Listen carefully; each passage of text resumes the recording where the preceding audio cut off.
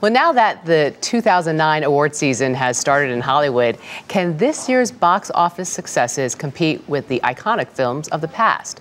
We are joined by Graydon Carter, editor of Vanity Fair's Tales of Hollywood, Rebels, Reds, and Graduates, and the wild stories behind the making of 13 iconic films. Graydon, good morning. Good morning, Julie. We want the wild stories, and we want the scandalous ones. Probably the most scandalous movie you feature in your book is Cleopatra.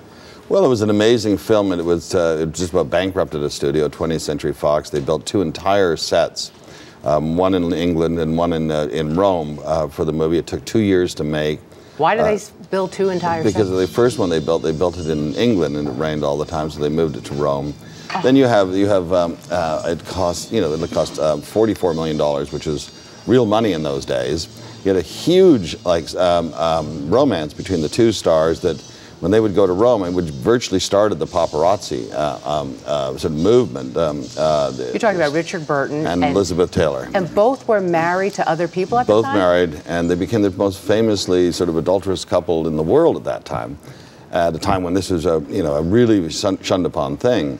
And it was just it cost so much money. But if you actually go back and look at the movie's kind of fantastic.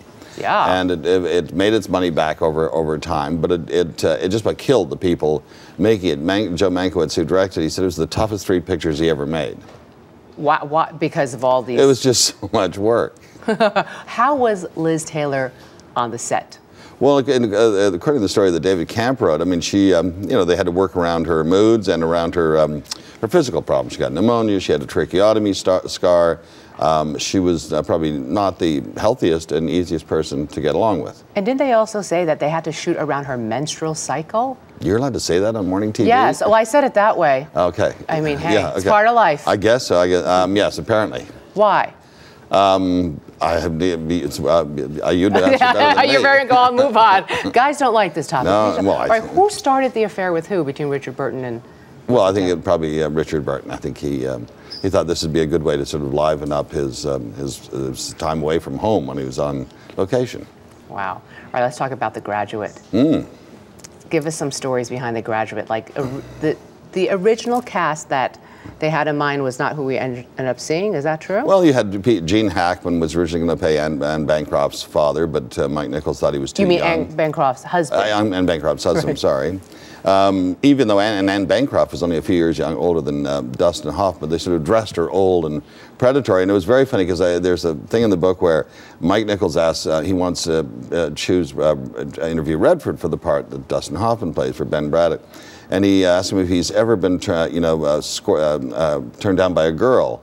And Robert Redford literally could not understand the concept of that. He said, "What do you mean?" And so he realized he may not be right for this part.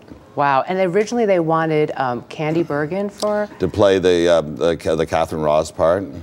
She would have been great. She would have been great. Yeah. But they're all great. They're all great. But it's just so weird to hear. And finally, in the final seconds, Saturday Night Fever. Right. They defined the 70s.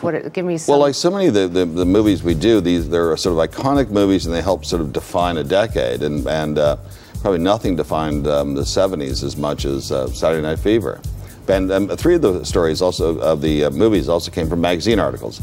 This one from a story about from New York Magazine by Nick Cohen. Wow, look at Travolta move. And that's him. That is him. I'm telling you, this book, it's like this. Really? No way. Oh my goodness. Oh, bless you. Graydon Carter, thanks so much. Vanity Fair's Tales of Hollywood.